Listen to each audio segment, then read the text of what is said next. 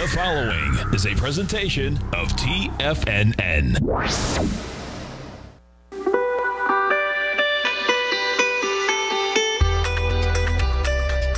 The Morning Market Kickoff with your host, Tommy O'Brien.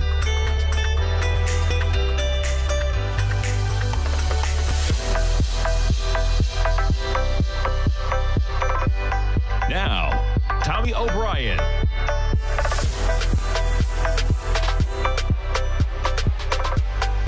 Good morning, everybody. I'm Tommy O'Brien coming to you live from TFNN, 8:30 a.m. Thursday morning, 60 minutes ago until the opening bell. Great introduction by our man Basil Chapman for a special 8 a.m. program. Right now, kicking things off, we got the markets in negative territory. S&P's negative by 23 points, trading at 3,083. You get the Dow futures right now 233, 25,792. NASDAQ futures negative by 36 points, trading at 99.47. We have oil basically flat at $38. You get the 10-year yield sitting right at 0.7%. Over in Europe, you had the DAX down about 1.4%, the FTSE down 1%, CAC Kroll down 1.5%. Over in Asia, the Nikkei down about 0.5%, Shanghai actually positive a bit, and the HSI negative by a bit as well. Always fun at 8:30 in the morning when we do the program on Thursdays, especially recently because we get weekly jobless claims. Hitting the tape as we come on the air right at 8:30. That number coming in at 1.508 million. They were only looking for 1.3. Folks, that's 208,000 extra people that are filing a weekly jobless claim than the market was expecting. That hitting the tape right at 8:30. With that in mind, let's take a look at the markets. And this is the week that we've had. So going back to last Thursday, Friday, here's the open on Sunday night in the futures. Early Monday, right? We trade to 29.23. Talk about an acceleration. You then trade up about 200 plus S&P points, reaching a high just prior to the market open on Tuesday of 3156. Quite a number. We're sitting right now 3,085. You see this area though, we spiked down there on Tuesday. We spiked down to this area at about 3,065 or change overnight. And guess what, folks? We're coming right near that number. Now, these are 15-minute bars. Let's zoom in a bit to see if we're getting any volatility on that weekly jobless claims number. A little bit of volatility, a little bit of a spike down at 8:30 from 3,090 to about 3,080. Nonetheless, 3,075, the low we had at about 8 a.m. Jumping over to the Dow, down 208 points. Zooming in on the action this morning. You see the volatility on the jobs number as well. Overnight last night, we reached a low just above 25,600. Jumping over to crude EIA numbers yesterday, a little bit of volatility at 10:30 on that number. Crude above $38 at 38.29. Gold off about $5. Check out that drop really since about 5 in the morning. You had gold all the way up to 17. What is the high? 1749.20. You just touched down to 1724. Gold catching a bid on that weekly jobless claims number up at 1731 now as the market's slipping off a bit. And notes and bonds, some higher price and lower yield. The 10-year, you're up about 8 ticks at 138.27. The 30-year up a full point and 1 tick at 177.06. And why not? We'll check in on Bitcoin. Bitcoin up about 130 bucks, 94.55. We're under 9,000 to start off the week on Bitcoin. Okay, jumping around to headlines in action. So an interesting one here to see how it plays out. If it becomes something, you get the president, of course, tweeting out, becoming a partisan affair. John Bolton, former security advisor, his book is out saying that Trump asked China for help with the 2020 election to buy agricultural products in states that were important to Trump. And you're going to see that play out, folks. The election's in full swing. We got less than 5 months. I wonder how that's going to play out. People angry almost on both sides, as in if you're a fan of President Trump, maybe he's a disgruntled employee. I personally don't believe that. And if you're not, then you're actually frustrated that he didn't testify. Trump, the White House, put the squash on that. Bolton said that he wouldn't and he would allow that to play out. Nonetheless, he did not testify as part of the impeachment hearings. So that's going to play out. That coming out yesterday as the president tries to stop that book from coming out. But the excerpts of that book are already out. So this fight is just going to play out continually. Okay, jumping around to some other stories before we get into the COVID numbers. We're going to get into the COVID numbers after the break, but they're a big story when you get this market approaching. I mean, to put things in context here, I'm going to jump around a little bit. I know I got a few things to take a look at. But we've been basically trading flat for about 2 months in these markets when you look at it. So we had the highs, excuse me, you back it up even at April 17th, okay? You trade from 21.74. We reach a price level on April 17th of 28.85. Okay, we just touched down to 29.23. So you're talking about 40 S&P points you were within on June 15th of where we were on April 17th, right? This run we had from May 14th up to non-farm payrolls, basically, quite a run we had till June 5th. Probably a little bit too much as this market's pulled back. Maybe this is a range of 2,800 to 3,000. Maybe the range is more of 2,800 to 3,200. It's going to bounce around. But when you look at the fact, not many people would realize that we were basically just sideways for 2 months. That one little pullback from June 9th down to June 15th basically gave back all of it to almost that level. And if you back it up to where we were April 29th, you were as high as 29.59. So keep that in mind when you see this in terms of thinking that it's been all positive. We got most of that back in the span of March 23rd to April 17th. And from there, we've had some volatility. We had the great run that we had on May, but you're going to see numbers spiking dramatically, and this run probably getting ahead of itself a little bit, at least in the S&P. Now, the NASDAQ 100, talk about the tech stocks. They're going to benefit in the long run. Quite a chart there, still over the highs that we had prior to COVID.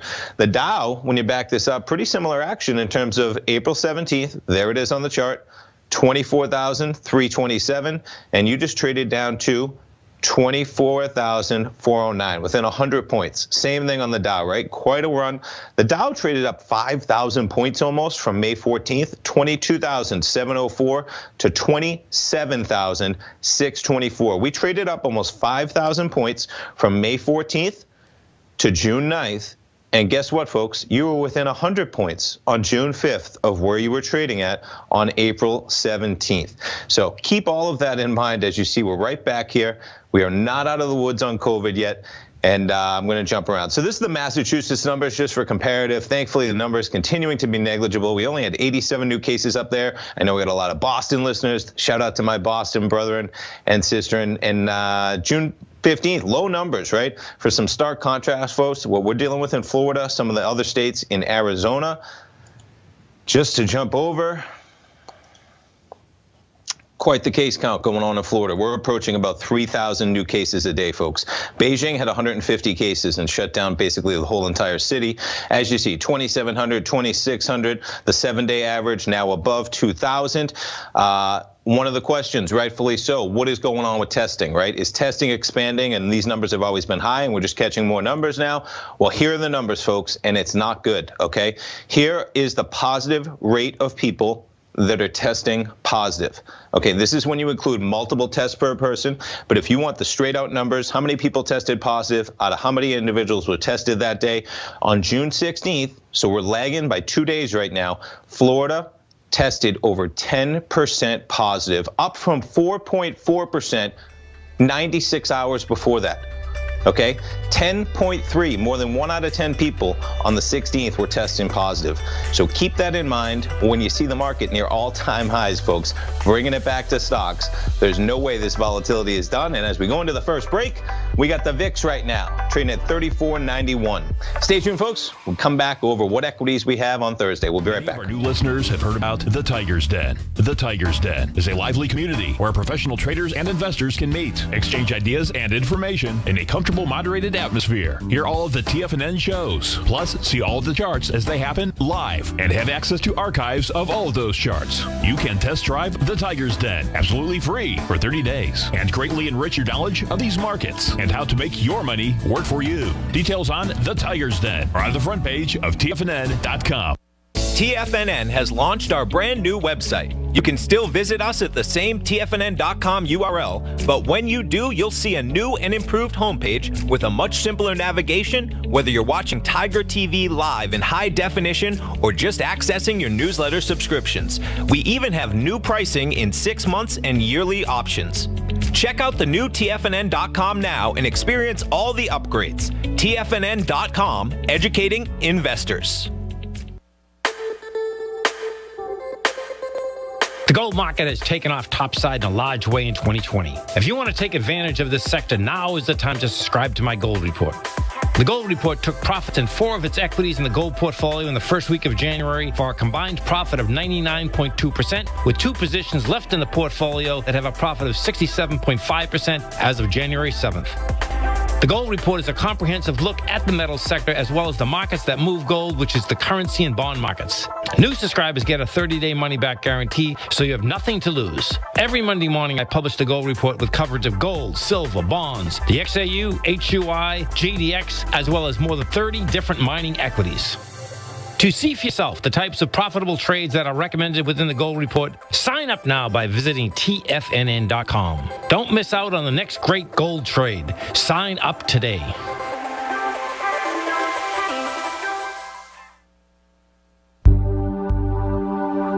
Are China A shares hot or not? If you trade China A shares, now may be time to take a closer look.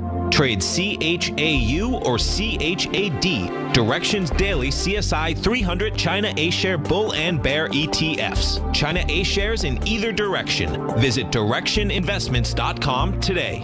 An investor should consider the investment objectives, risks, charges, and expenses of the Direction shares carefully before investing. The prospectus and summary prospectus contain this and other information about Direction shares. To obtain a prospectus or summary prospectus, please contact Direction shares at 866-476-7523. The prospectus or summary prospectus should be read carefully before investing. An investment in the funds is subject to risk, including the possible loss of principal. The funds are designed to be utilized only by sophisticated investors such as traders and active investors. Distributor Foreside Fund Services, LLC. Don't forget, you can listen to TFNN live on your mobile device 24 hours per day. Go to TFNN.com, then hit Watch Tiger TV. That's TFNN.com, then hit Watch Tiger TV for the latest market information.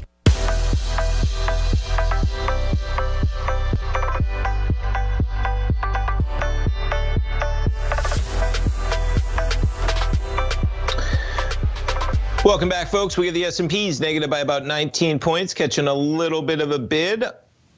We hit a low of 3,080 on that number, and we're now right back to where we were before weekly jobless claims.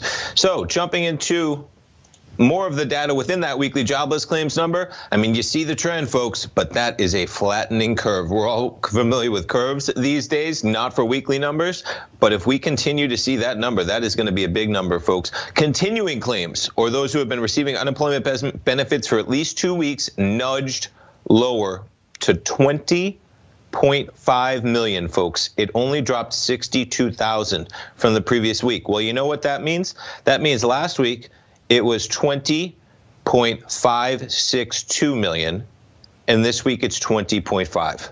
Okay, we need a much bigger recovery than that, a faster recovery to correlate with what we're seeing in the S&Ps, folks. You have 20.5 million people continuing weekly jobless claims right now.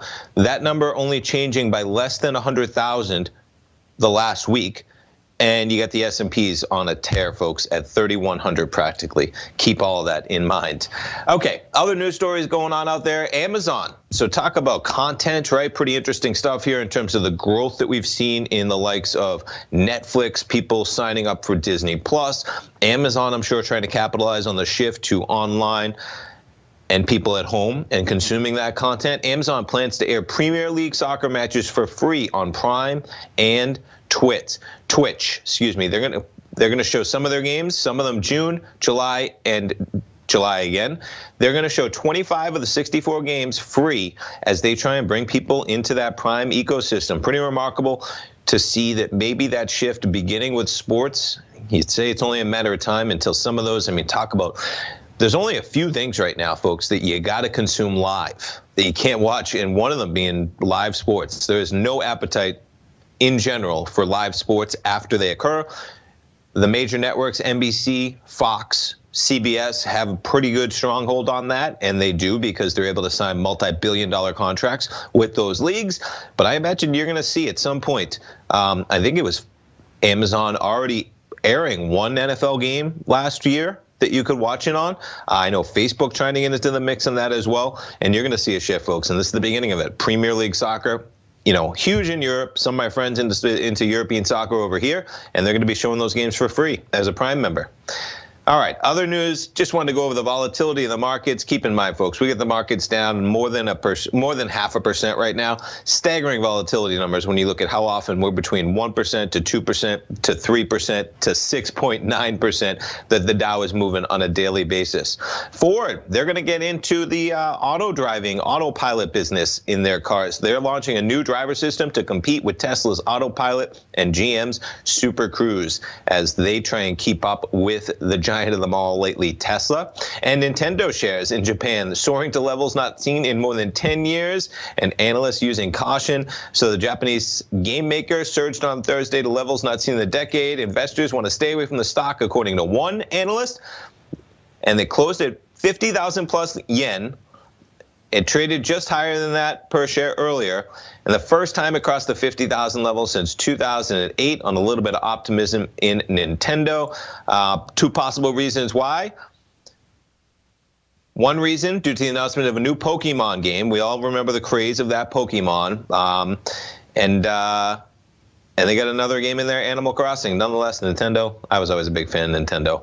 All right, yields rising higher on some coronavirus fears. To wrap up where we are exactly, you get the 10-year now under 0.7%. That was at 0.701 when I started the program. They're updating this 0.695 right now on that yield on the 10-year. Okay, jumping around to some of the different equities moving today. You have Kroger out with their earnings. Looks like they beat. They're actually trading a little bit lower, though. Supermarket chain earnings $1.22. They beat $1.09. Revenue above estimates as well. Expects to exceed the outlook it issued less than 3 months ago. Now, this is going to be long term, right? You see the volatility, but pretty quickly everyone figured out that, guess what? Everyone's in the grocery store, folks. That's the one place that everybody is and is still shopping. But look at that acceleration. Actually trading lower on their numbers from 33.79. We're down about 10 cents right now from yesterday's close, at 32.81. Carnival with their numbers, quarterly loss of $3.30 a share. Market was looking for $1.56. They expect a net loss for the second half of this year, but they're seeing growing demand for 2021 bookings. Interesting to see how that plays out. Yesterday, all of these cruise ships getting hammered because Norwegian came out and said they're pushing back even the possible start date into late September at least, and I assume that might get pushed back too, folks. The one thing that can't operate is cruise ships. Carnival, even from yesterday, you were just at $22 on Tuesday morning. You're going to open under 18 at $17.75 on Carnival with their numbers. Ford, as we talked about, they're looking into hands-free driving in its new Mustang Mach-E model, the all-electric crossover, go on sale later this year. Software is going to be available in fall of 2021. You can see the catch-up. A company like Ford, why does a company like Ford need until the fall of next year to have active drive assist? That's where you see a real difference for the likes of Tesla or something like that. Ford at $629, Tesla at $1,000. There's your separation, folks. They should have been investing in technology way ahead of this to see this coming. So AMC, their creditors are saying not so fast to their debt restructuring proposal, according to the Journal. The plan would give private equity firm Silver Lake Partners a top-ranking claim on the company's assets. Creditors saying, I don't know if I like that idea. AMC, talk about some pain, $535. Now this one, folks, quite an interesting story, though. They were already in big trouble. You back it up pre-COVID, and we're sitting at $625, and you're flirting with similar numbers to pre-COVID when the movie theater industry in trouble before COVID, let alone after COVID. Spotify, they struck a deal with Kim Kardashian for a criminal justice podcast. Spotify really getting into that podcast business. Of course, they signed Joe Rogan to what could be a $100 million annual deal. Look at it. Look at this chart. It just doesn't stop, folks. That's yesterday's action on Spotify, all right? Probably on that news, maybe not, because we're trading even higher. I mean, just since Monday, we went from 177 to 207. You back this up again, Spotify. Maybe that was the Joe Rogan right around here. I think it might have been. Remarkable action. Fitbit, Google's planned acquisition of fitness tracking maker under scrutiny by Australian regulators who are expressing concern the deal may hurt competition in the digital advertising and health markets. I guess, Fitbit, pretty small player compared to some of the likes of, you got Apple Watch, right? How are they? They're going to be the biggest one of them all in terms of wearable technology. We'll see how that plays out. So Tesla, speaking of, excuse me, they got a price rise on their target from Jeffrey, to $1,200 a share from $650. Seems like that was an update long due. Nonetheless, Tesla, we pulled it up at about 1,000. U.S. Steel's trading lower. They're going to raise $429 million through a common stock offering of 50 million shares. We'll pull up them in a moment. And Hertz, how about they're not going to push out 500 million in shares anymore because the SEC said we're not going to let you swindle investors to that tune. Hertz was frozen yesterday. Look at that volatility actually on that number. Went as high as 235 in the morning. Closed it out at about 2. We're down to 183. Stay tuned, folks. We'll be right back to finish up the program. I'll be back in 3 minutes. Come on. Back in the day, I joined Hotel California in 2006, and like many of you, was drawn in by, as well as, whatever you think about, you bring about. Whatever you focus on grows. You see, I believe that everything in life happens for us, not to us, and Tom ignited the fire within me to want to learn how to master the markets. So how did I go from knowing nothing about technical analysis to becoming the #1 market timer for the S&P 500 in 2018 and the #2 market timer in 2019? Simply put, I hired coaches with a proven track record, which led me to a whole new set of tools that I created to interpret the message of buyers and sellers. I would love the opportunity to teach you this award-winning set of tools and help you improve your market timing. You can test drive my newsletter service, Mastering Probabilities, for the next 30 days with no risk to you. Plus, you'll gain access to archive workshops that will take you step-by-step through my system. Sign up today by going to the homepage of TFNN.com and selecting Mastering Probability in the newsletter tab. Bam!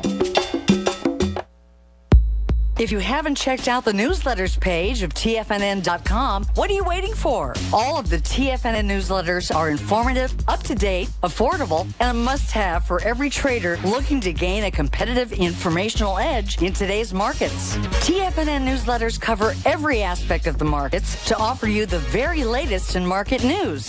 Plus, new subscribers get to test drive our newsletters risk-free for 30 days. From all aspects of the markets, including stocks, bonds, metals, commodities, and tech, there's a newsletter to fit your needs exclusively from TFNN. Stay informed each day you trade and get that competitive edge that will help you stay ahead of the game. Visit our newsletters page by going to TFNN.com and click the newsletters button near the top of the page. TFNN.com, educating investors. You know what's cool? Taking something that's good for you. Something specifically formulated to help with weight loss, better sleep, stress reduction, and the need to detox. Nico, our hunter and gatherer ancestors found all their nutritional requirements for health in their wild environment. But today, our food sources no longer contain the vitamins, minerals, and nutrients our bodies need to stay healthy and strong. That's why we need Primal Edge Daily Nutrition. It includes a special blend of ionic, soil-based vitamins, minerals, fatty, and amino acids in an easy-to-use liquid form. Primal Edge is powered by highly concentrated folic and humic acids, nature's preferred delivery system. They have been called miracle molecules because, like sunlight, air, and water, life cannot exist without them. That's right, Paige. They ensure we receive all the nutrition we need to be healthy and thrive. We take it every morning. Primal Edge, formulated and approved by Nico and Paige of Living a Primal Lifestyle. Buy it today for just $89. Click on the Primal Edge banner on the front page of TFNN.com. Don't forget, you can listen to TFNN live on your mobile device 24 hours per day. Go to TFNN.com, then hit Watch Tiger TV. That's TFNN.com, then hit Watch Tiger TV for the latest market information.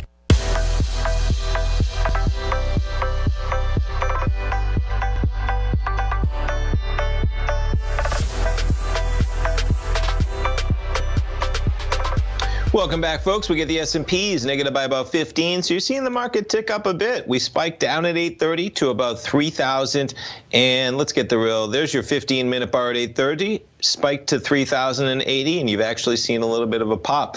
I like to sometimes just to really see where we're at in terms of the news. There's the 8:30 begin. You see the spike, but look at that run. These are minute bars, as in we were just up at about 3,094. If you head on over to the front page of TFNN, folks, you will see Steve Rhodes. We got a treat. Steve Rhodes going to be filling in for our man Larry Pesavento coming up live at 9 o'clock. If you got a call, give him a call, folks. 877-927-6648 for that market open. Mastering Probability. Steve, great newsletter out there. You got to check it out. He was the #1 market timer in 2018, all but basically tied, missed by decimal points to #2 in 2019. Folks, that's quite an achievement for 2 years to be right there on the top. Check that out. What I wanted to go over real quick is, you get with any product and newsletter we have, whether it's Mastering Probability, the Gold Report, Basil Chapman just did his program at 8 o'clock. He's got a lot of great archive webinars on the opening call. The weekend, folks, great time to check out these subscription services. They come with a ton of videos, some of them. Steve has put together some great webinars just for an idea of what you get when you sign up. You still get your 30-day money-back guarantee. He's got the oscillator on change line for his subscribers, the ultimate reversal pattern, how to spot and avoid the next bear market, 5 easy steps, a number of them, folks. Sign up. Weekend, great time to check it out. On the front page, Steve Rhodes, Mastering Probability, and the Gold Report as well. Tom puts out his reports on Monday morning. You also get, I was pulling this up, you get archive webinars for the Gold Report. The last one Tom did in September, talking about the next leg up in gold is 1,794. Find out why. All right, he also has the gold market from the beginning of the bull market in 2001 until now. That was in the end of 2018. Both of those immediately available, an hour and 15 minutes. You can watch those if you sign up for the Gold Report. So check it out, September of 2019, right? We pull up the gold market, if I can get this in. There's September of 2019, and we made it to 1788. Almost 1794. Check it out on the front page, folks. Stay tuned. Steve Rhodes coming up live for